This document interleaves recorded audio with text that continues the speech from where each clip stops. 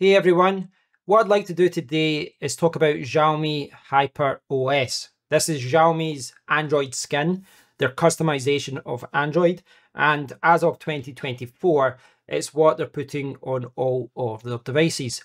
So this is my new Xiaomi 14T Pro, and like all Xiaomi devices, when you boot up the phone, it will say Xiaomi HyperOS. So this is my first experience of using this operating system, so I want to talk about it in this video. If I quickly jump over to the browser, you can see that it unifies my UI, Xiaomi's Vila OS, Mina OS, and their car-focused operating system. I know I'm pronouncing these wrong. And it debuted about a year ago, and it is replacing my UI gradually as of 2024. Now, if you've watched my channel before, you be aware that I've had, I think this is my fourth or fifth Xiaomi phone. So I've had a few Xiaomi phones in the past, and they all used my UI. And I thought it was okay. It wasn't the cleanest, but it didn't have too much bloatware. It was kind of somewhere in between. So I do have some experience with Xiaomi before, but this is new. Okay, so there's a few things I want to talk about in this video.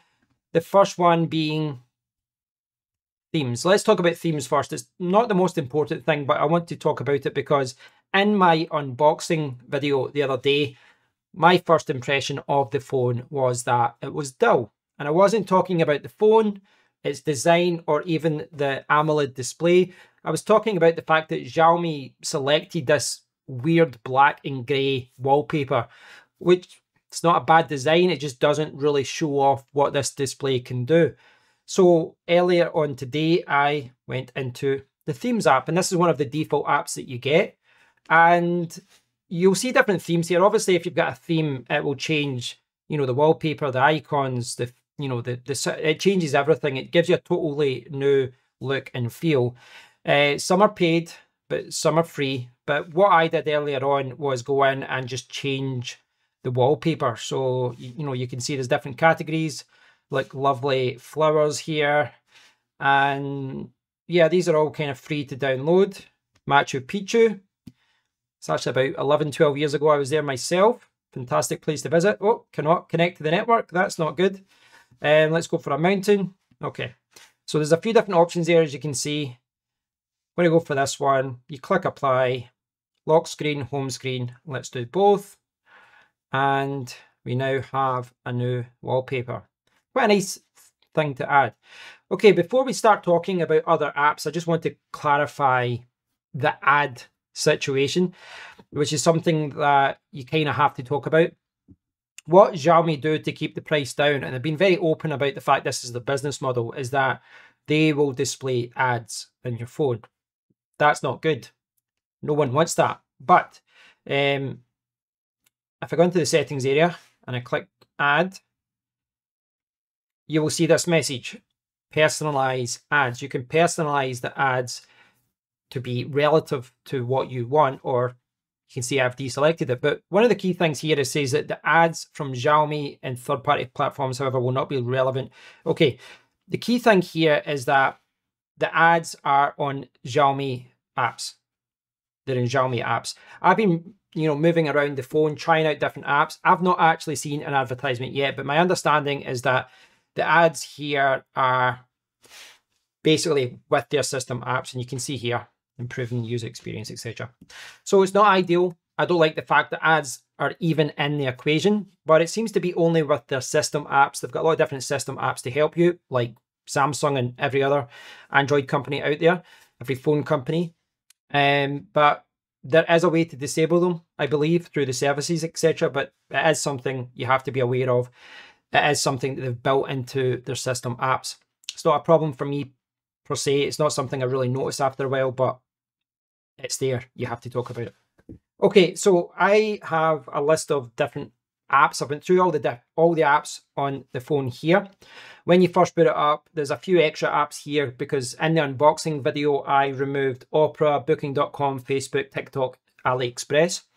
And that kind of sums up what's going on here, because like about half the apps can be removed and about half cannot because they're system apps. And System apps, well, that's something that we all have to live with. And if I go over to my iPhone, you can see that even on my iPhone, what I've done is just create a folder with all the Apple apps that I never use, but they're there and I can't get rid of them. So I've stuck them all in one folder.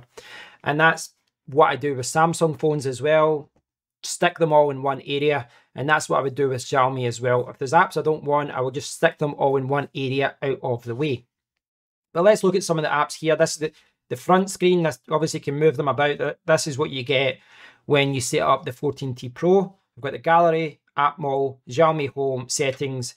We've seen themes already, Mi Browser and the Play Store. Now, what I would say about that is I think the themes app's actually quite good. You know, there's a lot of good wallpapers there and there's themes there as well. Yes, there's paid ones, but there's free ones as well. Xiaomi Home is not something I'm going to be using, but unlike all of these other ones, this one's for connecting to smart devices. Unlike the other ones here, you can remove this one. So if you want, you can delete the app. With the App Store or the App Mall, you cannot. Now, I will say right off the bat, I don't like this kind of approach. I understand, you know, why companies do it, give you their whole personalized experience, etc. But when I opened up Mi Store, and Mi Store is, I mean, it's a glorified browser really in an app. It's just showing you the Xiaomi store where you can, you know, look at the latest Xiaomi products. When I loaded that app up, it talked about the fact that it had to be updated and you had to go into the settings area and allow third-party apps to be installed. And that's because this is their own app store. And I don't see the need for that. I don't want to update apps in a second store. I want to update everything through Google Play, but that's what they've got. You can see update your apps here. I don't want to go through that. I don't want to use it. I'd rather just use the Google Play Store, but it's there. One thing to note though is that when you open up this app for the first time, it does say, do you agree to these terms, etc. I did not agree, but I did select agree. And the reason being, I wanted to show you this in the video. I wanted to try each of these apps, but I will be resetting this phone again and I will not be agreeing next time. I don't want to use this. I just don't believe in these kind of second stores in general that kind of navigate the Android security system of installing unknown sources. You need to know what those sources are. I'm not saying that Xiaomi are doing anything dodgy here. I don't think there's anything to be worried about. I just, as a rule, I don't like it. On the home screen here as well, you can see there are a lot of Google apps here. And some of these cannot be removed. Obviously, like the Google cannot be removed. It's just an Android thing. Google News can be removed. Fitbit can be removed. So about, you know, there's a few of these apps that can be removed, a few cannot. It's kind of like half and half. I'll leave a list of them so that you know which ones can be removed, etc. And then we've got other apps here as well. Bizarrely, the Mi Store, as I said, is just a link to their store that you can log in, etc. That can be removed. Netflix can be removed. All of these apps here, Amazon, WPS Office, they can all be removed. Game Center cannot, because that's a system app. I think they've just left it out of system apps because it's, you know, they want to show you where it is, to make it more prominent. But bizarrely, Google YouTube, YouTube Music, Google Gemini, they cannot be removed.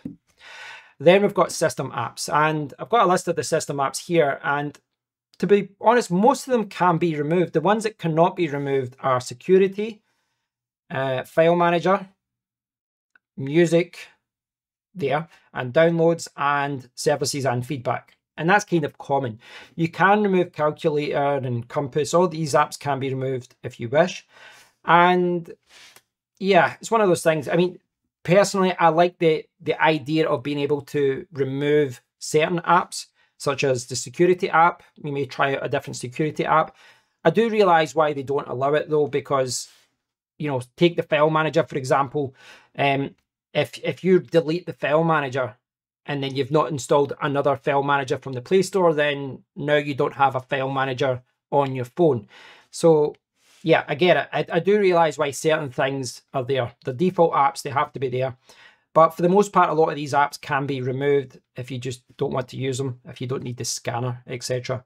So as far as all of that goes, as far as the app situation goes, it's okay. It's not the cleanest operating system, the cleanest skin of Android. I don't like that they add junk like Facebook and TikTok into your brand new phone. I've just paid for the phone. I don't want all of that. But they've said, listen, this is how we keep the price down. It's not really a big problem, really, because all these apps can be removed. The kind of third-party ones. But the system apps cannot. Don't like that app model. I just don't like the premise of it. Okay, let's pull down the top drawer here. So this is what you see when you pull it down, and you can see, you know, the internet, music playing, home, brightness level, and different things. Now, one thing to note here is that it's not very clear what these icons are, but if you push edit, you will see what is available. And I remember my first Android phone years ago, and they had like 5 different options, and then they gave you like another 5 that you could add or remove. But look how many are here.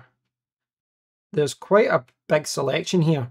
Now, there are some things I would maybe move down as a priority. You know, I don't need scanner, for example, or quick share in my top drawer.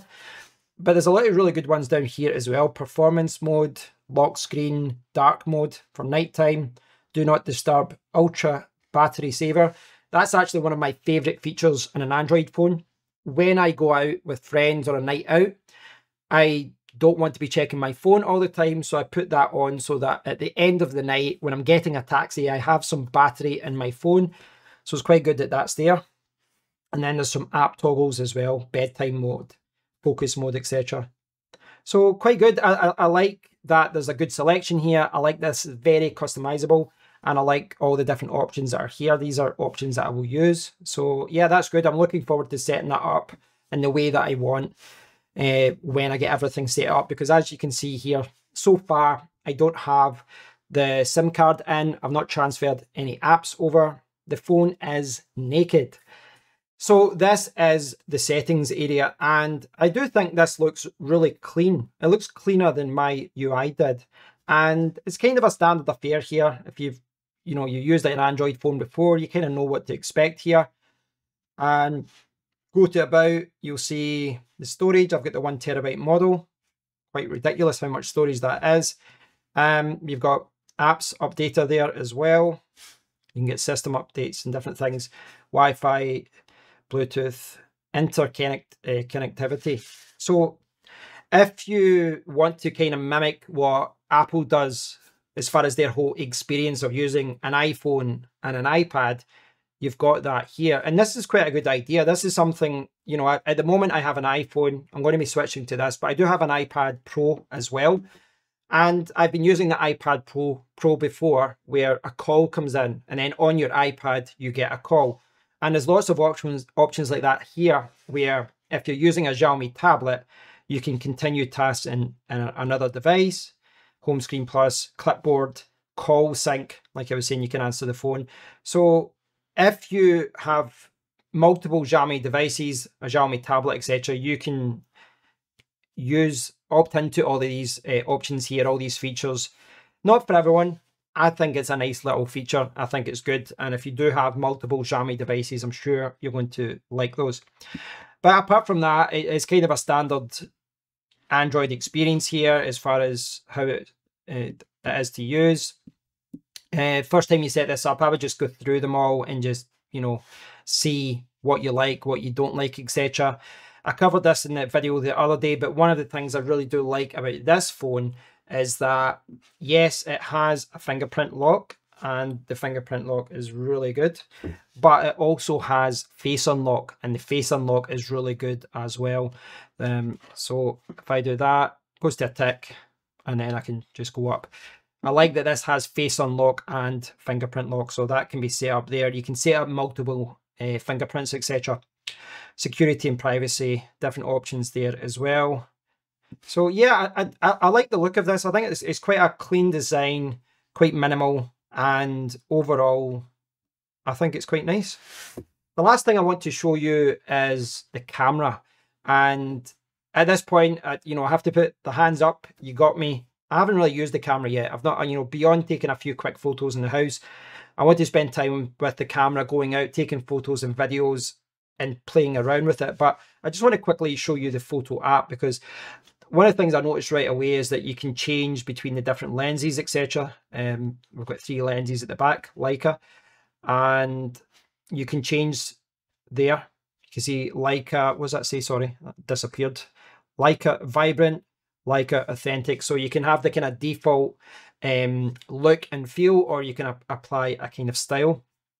But we've got a Pro mode here, you know, controlling the aperture, the ISO, etc. We've got a movie option, we've got video, HDR's an option there, 720p, 1080p, 30 and 60. Photo mode, portrait as well. And look at that, you can change the different lens being used, 23mm, 35, documents, and then more. And you can see there's a few different options there: time lapse, panorama, night mode, long exposure, slow motion, 50 megapixels, director mode, dual video, and short video. And one of the oh, that's quite cool. I didn't notice that before. One thing that I am interested in trying is dual video. You know, as a YouTuber, I like the idea of showing the double chin there.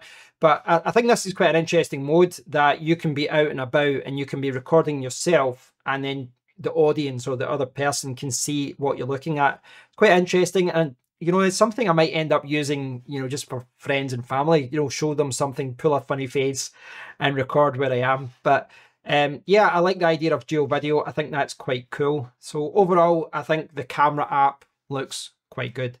So this has been my first look and my first impression of Xiaomi HyperOS, this skin of Android.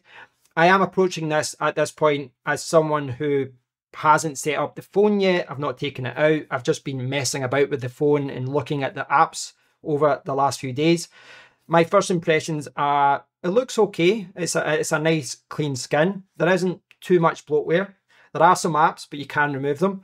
There are some system apps, but Apple, Samsung, everyone does that. I don't like the fact that ads are even in the equation, but it does seem to be limited to the Xiaomi apps.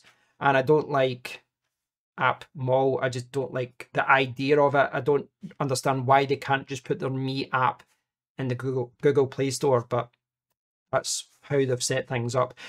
The thing that, I mean, it's not too annoying because things like that can be removed. I do want a cleaner experience. I do want to put my own apps on it. But what will inevitably happen when I transfer apps over is that I'm going to have, you know, folders and folders and folders of all the different apps that I've got, and all of these apps will just be in a Xiaomi folder, which I don't look at all. So yeah, this has been my first impression of Xiaomi HyperOS. Let me know what you think about it. I'd love to hear your thoughts in the comment area. I'd love to hear from those of you who have never used HyperOS, but I also want to hear from Xiaomi users who are using it on a daily basis. So please do leave a comment. Thanks for watching, and until next time, take care.